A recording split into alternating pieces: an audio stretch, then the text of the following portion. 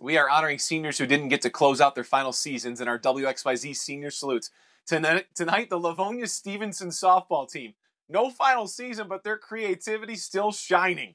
The Spartans won the KLA East last year. They wanted big things this spring. All 6 seniors were recruited to play college softball. 4 of them are going to the next level. Haley, Autumn, Natalie, Lauren, Madeline, and Riley.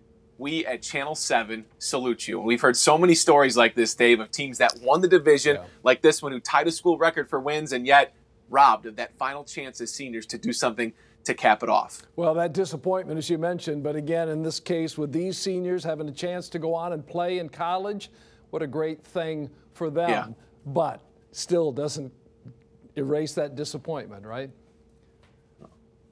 All right, Brad, thank you. That's all right. Keep them coming, and we'll keep highlighting them, and that's just fine right here on Channel 7.